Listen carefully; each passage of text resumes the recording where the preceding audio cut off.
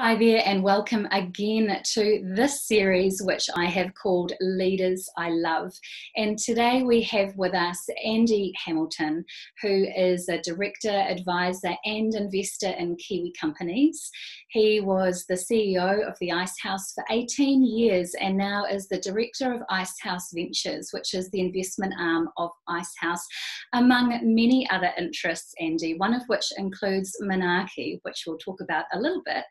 A forum to help small businesses get the support that they need through COVID-19.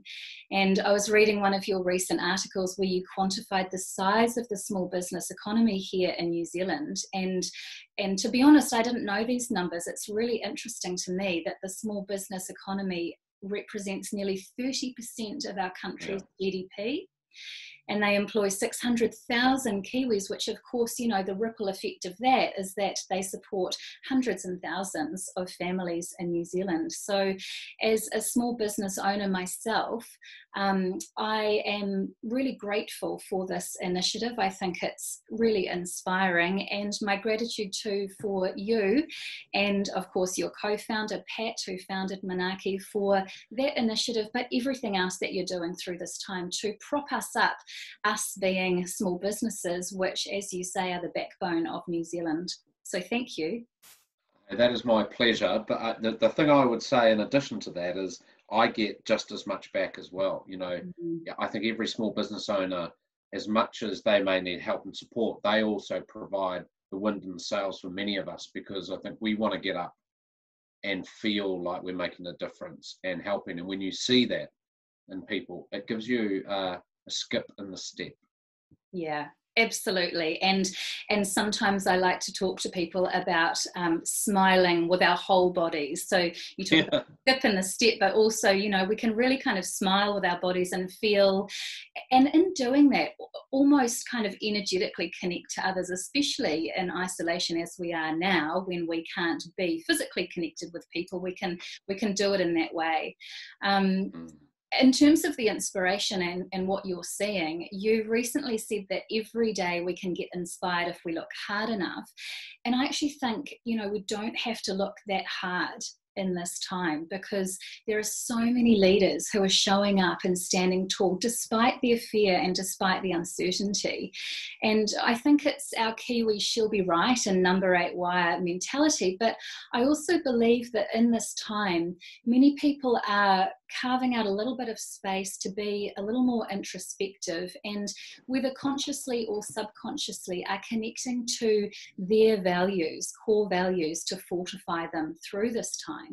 And so I'd love to ask you if you would share one or a few of your core values that you've connected to, which are providing you a sense of stability and hope. That's an interesting question. I suppose a couple of things. For me, the kindness is a really important value, and that's twofold actually, because that's kindness to people who are suffering, but it's also kindness to people who are, I would say, are shouting. And one of the things I've noticed through this COVID period is people get afraid and concerned about what's happening to them and their family and their whānau, and that can lead them to shout. And you know, what I've said to many of the Manaaki team is, even when people do that, let's just show them love, let's show them kindness, because this is the situation that's impacting on them. And to not truly believe that they are mean people. It's just more, that's the situation that's happened to them. I think another value that I have is curiosity, which is to ask questions, which is linked to my kind of third bit, which is a really strong value for me is to help people. So kindness to listen, curiosity, and then to help, because I think I get so much more from that when I see people surviving, achieving, having little wins. That gives me a huge amount of satisfaction. And I think that's really special and important in these times. Yeah, absolutely. And I think those three things actually link really nicely to what some people have said of you, which is that you are someone who radiates love from every pore. And so I'm interested to talk with you about love in business because it's often not talked about, certainly not in terms of the word love, yet all virtues stem from love. So generosity, compassion, inclusion, kindness, as you've said, even curiosity, you know, that ability to put yourself out there, but also listen and take it in. That comes into you, into your mind, but also into your heart and body. And so, you know, so much of what we do stems from love. And I'm interested to know from you how you see these qualities as escalating in importance. And I suppose by that I mean escalating in importance to drive the growth of businesses and economic development through and beyond COVID. Well, so there's a couple of things there, I don't think if you talk to people over the last 5, 10, 15 years who engaged with me, I don't think at times they would have said those nicer things. They would have said that I was a bit rude and a bit agitating and maybe even shouting myself. And I think my breakthrough on that came, I was behaving like that because it was actually more about me. I was actually trying to justify myself and my insecurities about how I felt about myself. And that's what emanated in my behavior.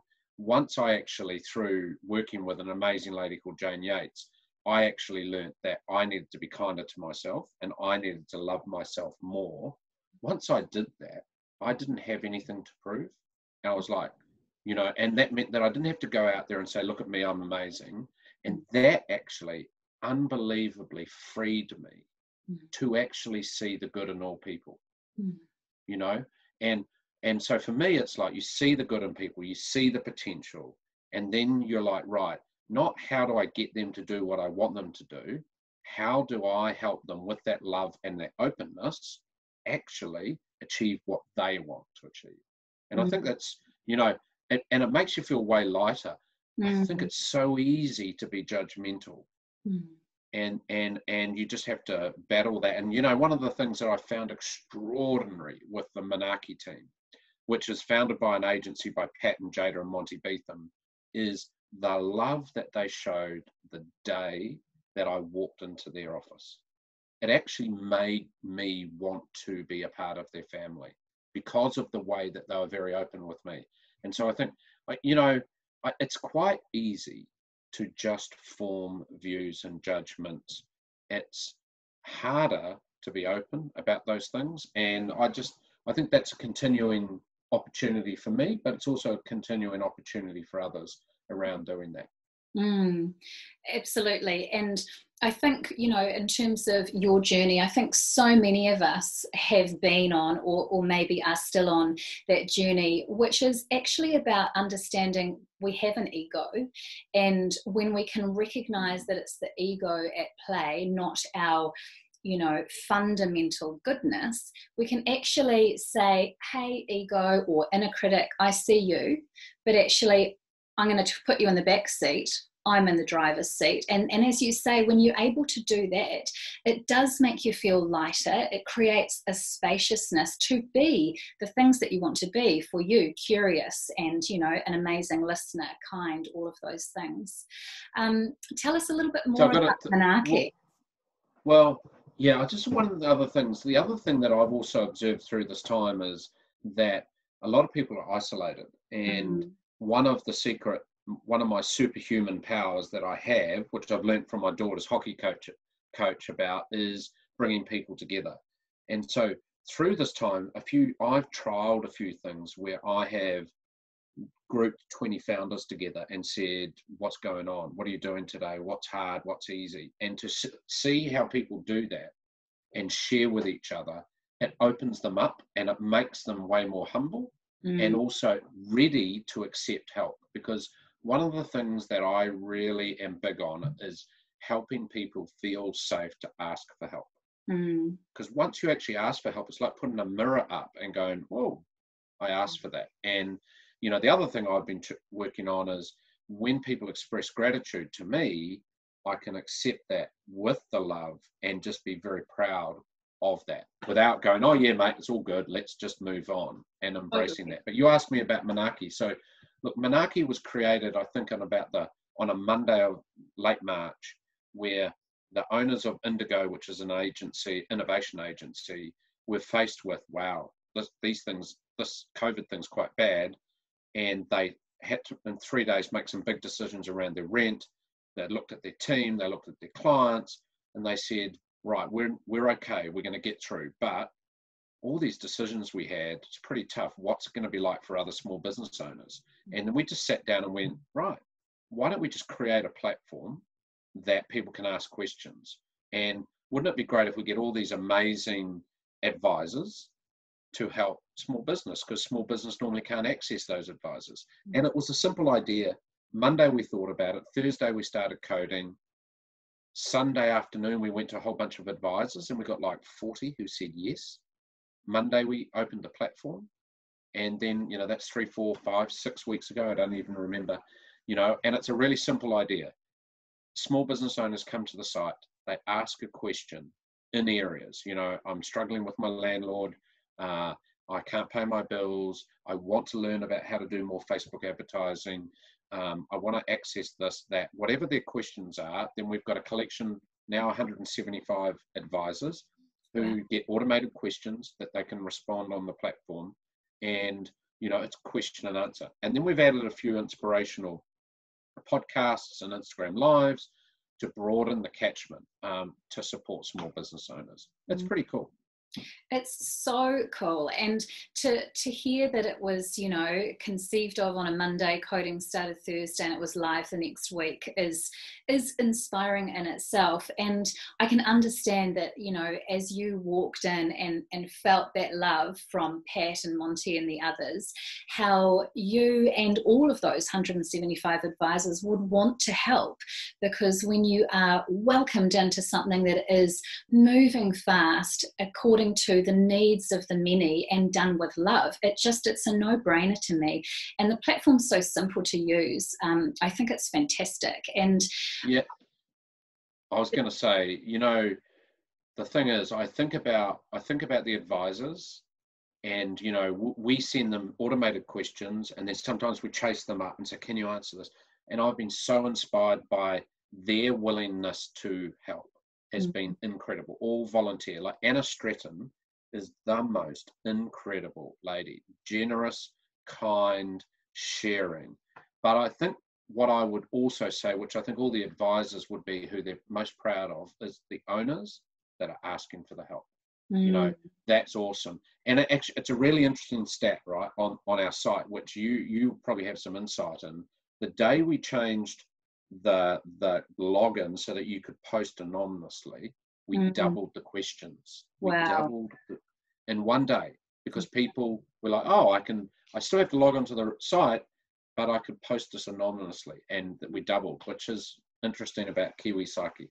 Yeah, it is interesting. I think, one of the challenges that all humans have, and is part of the Kiwi psyche, is when we attach our self-worth to who we are and the roles that we hold and how well we're doing and our success. And, that can be changed. That's conditioning and patterning, and it can be changed, but it takes a while. So to make a really quick change, as you and the team did, to allow people to post anonymously, it does away with that challenge or that resistance. And just on help, one thing I'd love to add into that, and I talk to a lot of my clients about this when they are, scared or nervous about asking for help, is that actually humans are hardwired for connection, and we all want to and really tend to enjoy helping others. It's just when we need help that block comes up. So I often say to people, think about the fact that when you ask someone else for help, you are giving them the opportunity to do what actually they would love to do, which is give you that help back. So if you can actually put yourself in the person's shoes whom you're asking for help, and think of it as giving them an opportunity to step into their natural talents and strengths, it might just ease the pathway for you to actually, take that step to ask for help. I think it's really good. Really good advice. Yeah. Really good advice.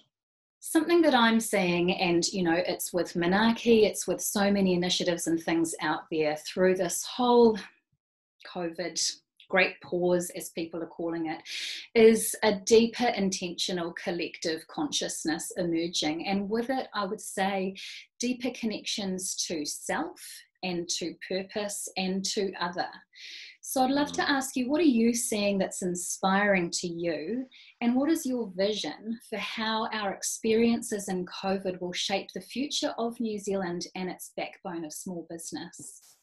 Well, look, I think, you touched on like a really important thing that I think we all feel and are seeing, which is a stronger sense of connectedness, a stronger sense of local and, being local.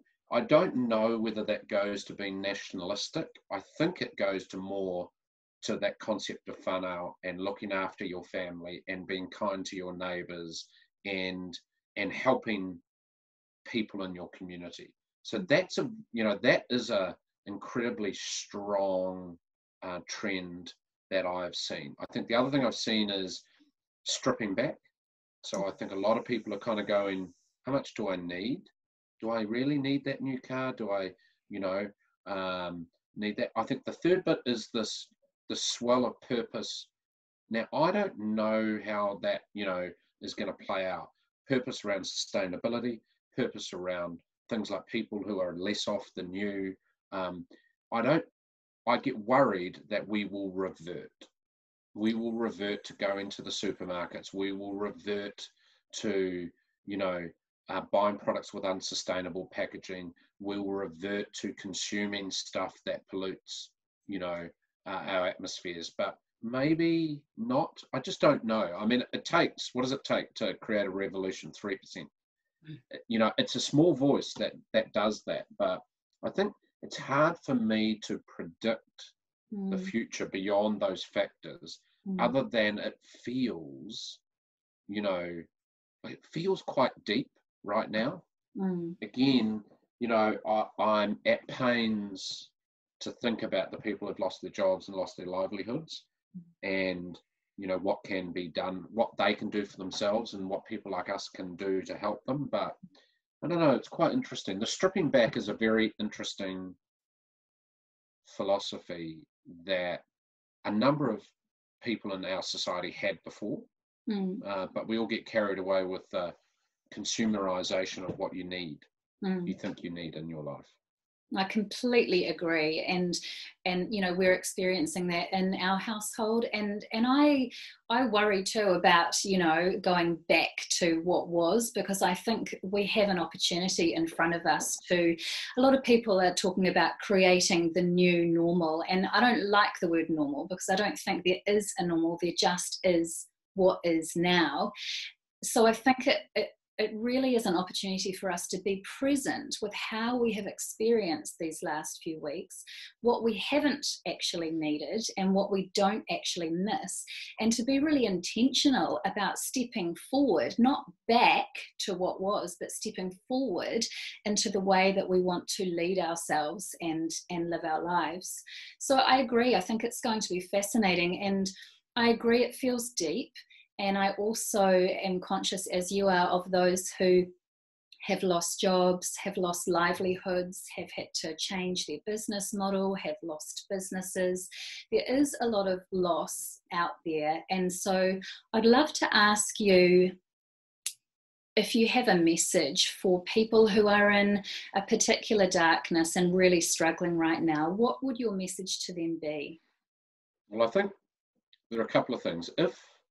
If you have suffered in your earlier years from recessions or moments or physical occurrences, and you've got through those, to look back into those times and get the strength to know that you can get through this and that you'll be okay. The second thing I think is to reach out to others who are in that situation, not to get the solution, but just to be with them and talk about what they did when they got in that situation.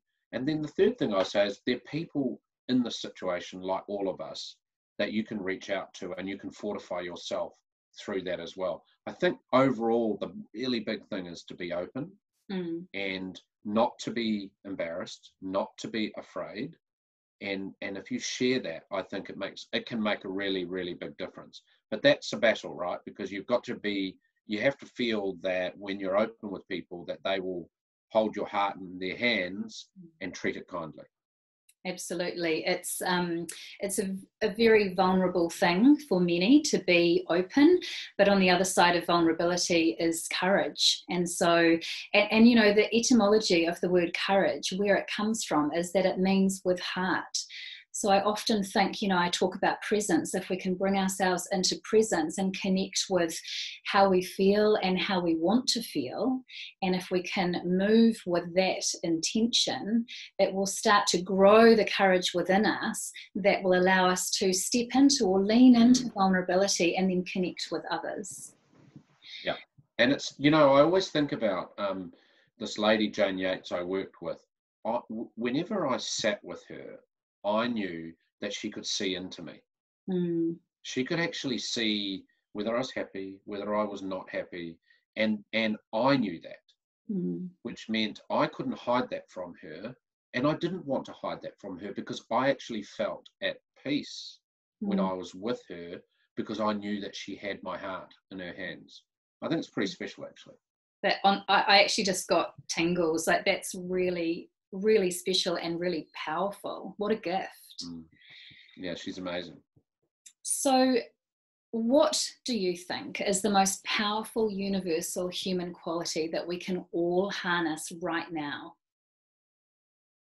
Well, I think kindness is something that for me is very important, whether that's important to others as well. But I think if we show kindness and thoughtfulness to other people, I really think that makes a difference. Calling the neighbour, calling the auntie, calling the nephew, and just reaching out and saying, how are you going? I think is, you know, and with meaning, when you ask that question, you're actually listening back to what they say. So for me, that the kindness and the reaching out, I think, is a really important thing. And, you know, the whole philosophy of Manaaki is to put others ahead of yourself, to care for, to look out for, to respect. I think if we start with that, you know, I truly believe that the riches come back as a result of giving to others. Absolutely. And it feels, you know, many people say it feels better to give than to receive. It's that whole help thing again, isn't it? So I agree with that. I love that. And so many people that I'm talking with are, you know, answering with shades of the same: kindness, compassion, inclusion, all of those things. So I've got one final... one thing I'd say as well is, I think it's important for all of us to strip away that one of the great things that happens in this isolation is all of the structure around you. If you're a big CEO, like, you know, I was a CEO of the Icehouse. If you take all those away and you just stand there naked and say, I'm Andy, and then you go out to work with, be open, to show care and respect for others, we're all the same. You yourself actually have an opportunity to do, I think, and receive so much more. I think that's important. We need to just take away all our own preconceptions of how fancy or otherwise we are, or how we feel about ourselves, and just say, just a normal person.